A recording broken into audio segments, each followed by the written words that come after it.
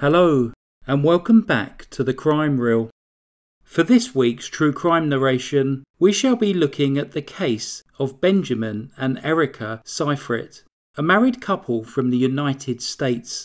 Benjamin Sifrit was born on the 21st of October 1977 in Estherville, Iowa, to Elizabeth and Craig Sifrit.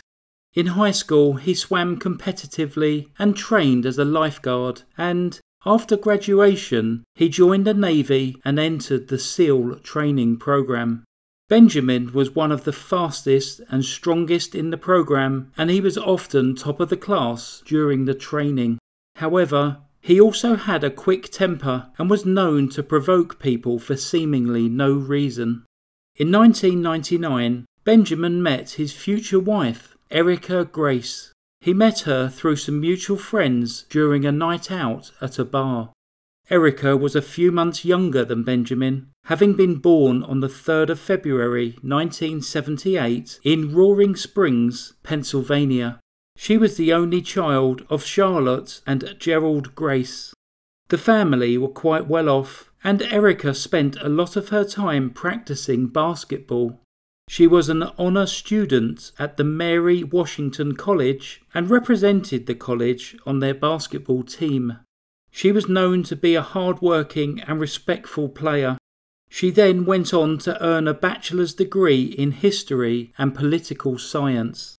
Benjamin and Erika had a whirlwind romance, and after just a few weeks of dating, they eloped and got married in the Silver Bell Wedding Chapel in Las Vegas.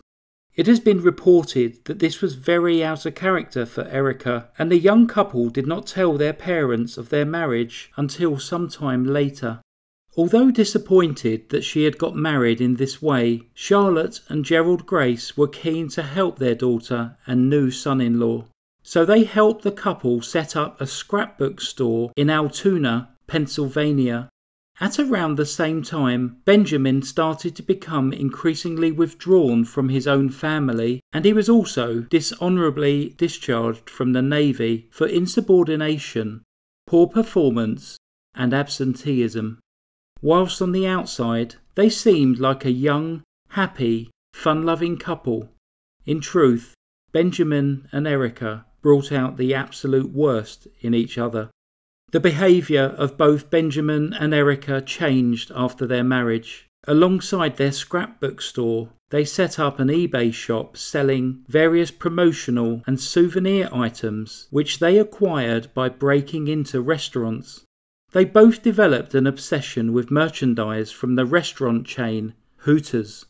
Benjamin had a tattoo of a swastika on his chest, and before long Erika had a tattoo of a cross on her hip. This was inspired by the movie Natural Born Killers. Benjamin owned several guns and bought Erika a .357 Magnum as a gift. They also owned several pet snakes who they named Bonnie and Clyde, Hitler and HIV.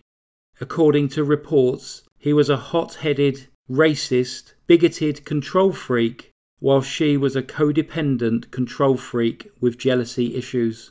Erika and possibly Benjamin became addicted to prescription drugs, and alongside this, the pair began regularly taking illegal drugs together with copious amounts of alcohol. They always seemed to be chasing the next and bigger high. Erika and Benjamin took a trip together to Ocean City, Maryland for Memorial Day weekend in 2002. They rented a 3-bedroom, 2-floor penthouse at an oceanfront complex that was called the Rainbow. Ocean City is a major beach resort on the east coast of the United States, whose population swells from around 7,000 in the off-season to over 300,000 during the summer weekends. On Saturday, May the 25th, 2002, Erika and Benjamin, who were both 24 at the time, had plans to go out and party. They decided to travel using the Ocean City Transit bus, which provides an easy way to access the bars and clubs along the coastal highway. When they tried to board the bus, the driver told them that they needed the exact fare, but the couple did not have any change. A fellow passenger, Joshua Ford, who was with his girlfriend Martha Crutchley, paid the fare for them, and the four soon got chatting. 32-year-old Joshua and Martha, who was 51, were staying at the Atlantis condominiums for Memorial Day weekend. Joshua and Martha had met at a Christmas party in 1999 and had recently moved into a house together in Fairfax, Virginia. The two couples soon discovered that they were both headed to the same place, Secrets nightclub. As both couples were going there, they decided to spend the evening partying together. At the end of the night, they went back to Erika and Benjamin's condo to continue partying. The following day, Benjamin and Erika went to play mini-golf and continued with their vacation. They were due to return home on Friday the 31st of May, but before they left, decided to break into the now shut-down Hooters restaurant at 12207 Coastal Highway. In the early hours of that morning, they triggered a silent alarm at the restaurant. As the police pulled up, they caught Erika and Benjamin in possession of about $5,500 worth of T-shirts and other Hooters memorabilia. Erika was carrying both a knife and a .357 Magnum, whilst Benjamin also had a knife along with a 9mm handgun. A further search of their Jeep Cherokee uncovered handcuffs, gloves, masks, and more guns. During the arrest, Erika became increasingly panicked and informed the arresting officer that she needed her anti-anxiety medication, which was in her handbag. When the police officer opened her bag to retrieve the medication, they found 5 spent rounds, along with Joshua and Martha's driver's licenses. Joshua and Martha had been reported missing 2 days earlier after they had failed to return to work after their weekend break. Initially believing that they were responding to a break-in, the police soon realised that they had come across something far more sinister. Erika and Benjamin were taken into custody, and the police went to search the couple's condo in the hope that they may find Joshua and Martha. At the condo, the police found multiple pictures from Erika and Benjamin's holiday, some of which included Joshua and Martha. A key to an apartment in the Atlantis condominium where Joshua and Martha had been staying was also found. The officers also noticed that the bathroom door appeared to be brand new, and upon searching the bathroom, they discovered a bullet hole in the wall along with remnants of human tissue, blood, and hair. During the police interview, Erika told them that Joshua and Martha had been murdered by her husband. She claimed that she was being abused and that Benjamin had made her go along with his crimes. Erika said that Benjamin had forced the couple to strip, and then, as they cowered in the bathroom, he shot Benjamin before stabbing Martha to death. Erika then said that Benjamin had dismembered the bodies before the two of them packed the body parts in rubbish bags and disposed of the bags in various rubbish bins in the Delaware area. However, Benjamin claimed that after a night of drinking, he had slept in his Jeep. When he returned to the condo, he was shocked to find that his wife had murdered 2 people. He admitted that he had helped her dismember and dispose of the bodies, but that he was in no way responsible for Joshua and Martha's deaths. Erika provided the authorities with details of where the bodies had been discarded, which subsequently led to an extensive search of a nearby landfill site. On the 3rd of June 2002, parts of both Joshua and Martha's bodies were located. It was established that Joshua had been shot. The bullets were a match to Erika's .357 Magnum. However, only part of Martha's body was found, so it was impossible to identify her cause of death. Both Benjamin and Erika were charged with first-degree murder. In June 2002, it was reported by their respective lawyers that both Erika and Benjamin would be pleading not guilty to the charges brought against them. As the investigation continued, the police pieced together what they believed had happened that night. After Joshua and Martha returned to Benjamin and Erika's condo, it is believed that Erika falsely accused them of stealing her handbag, at which point Benjamin pulled a gun on the couple. As Joshua and Martha hid in the bathroom, Erika and Benjamin killed them together, although it could not be established who had actually inflicted the fatal wounds. After this, they both dismembered and disposed of the bodies. Later that day, they continued with their holiday, including playing a game of mini-golf. The prosecutors believed that there was no motive for the killing beyond Erika and Benjamin seeking the so-called thrill of it. The couple had visited a Home Depot on US 50 in the days following the murder to purchase paint and a new door to repair the crime scene. After this, Erika was known to have pulled a gun and threatened a nightclub employee who had challenged Benjamin when he was tampering with an ATM. It was also reported that in the time between the murders and the arrest, Erika got a tattoo of a snake in the same location as the first stab wound which had been inflicted upon Martha. The police also discovered that in photographs taken after the murder, Erika can be seen wearing a ring on a chain around her neck. This ring belonged to Joshua and was reportedly still caked in his blood when she was wearing it. A 22-year-old woman by the name of Melissa Selling came forward and informed the police that she and her boyfriend, Justin, had met with Erika and Benjamin a couple of days after the murders. After spending the evening partying, Erika and Benjamin had invited them back to their condo.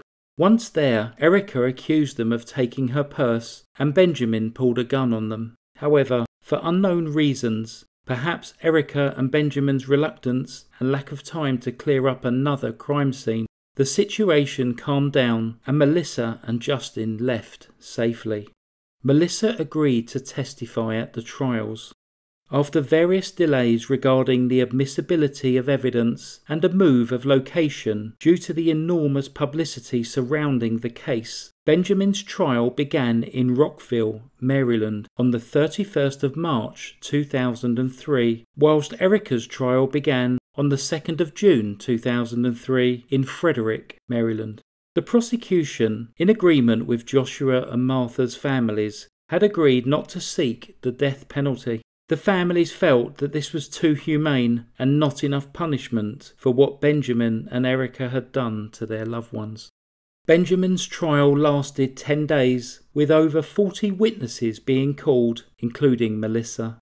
The defence argued that it was Erika who was responsible, even referring to her as Crazy Erika, and painted her as a possessive, Xanax-snorting, gun-toting control freak, and that Benjamin's only crime was to help her dispose of the bodies.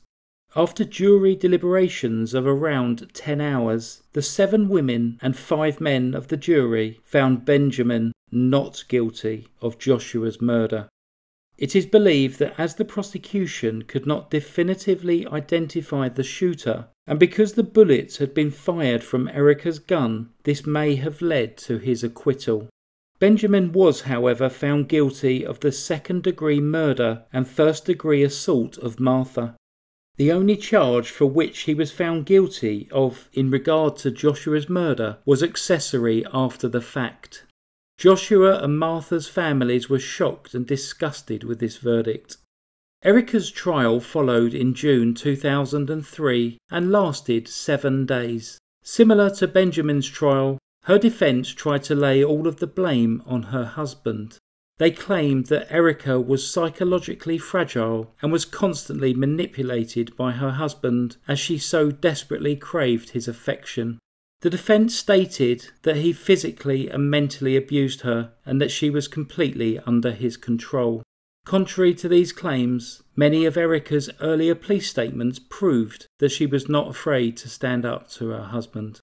The jury deliberated for just 4 hours before returning their verdict. Erika was found guilty of the first-degree murder of Joshua and the second-degree murder of Martha. On the 7th of July 2003, Benjamin received the maximum sentence for his crimes, 38 years in prison. At sentencing, a visibly angry judge stated that he didn't believe Benjamin's version of events, labelling it a thrill killing. Benjamin showed no emotion and did not make a statement.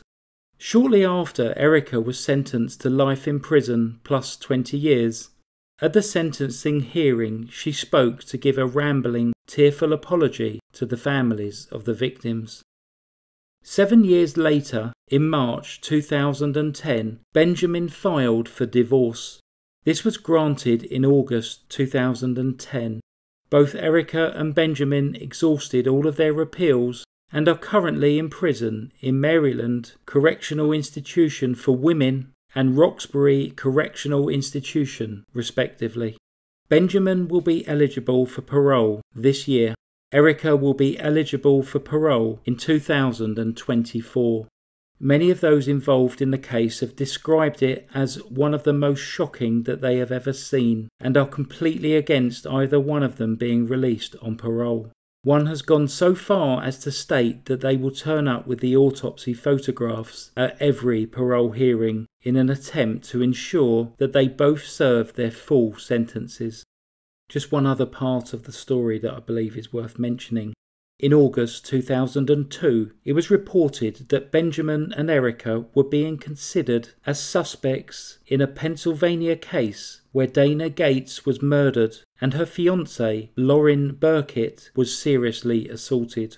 The police were able to ascertain that they were all in the same bar on the night before their murder. But it was later reported that Dana's ex-boyfriend had been arrested and determined that Benjamin and Erika had no link to this crime. The case against the ex-boyfriend was later dismissed due to lack of evidence, and the case remains unsolved. Thanks very much for listening to that story. Please add any comments down below about the case. Thanks very much for listening to the Crime Reel. Stay safe. Goodbye. Psst. There's a book called Cruel Death, which was written by a crime writer, M. William Phelps, that really goes into the detail to explain what happened in this case. Rest in peace, Joshua and Martha.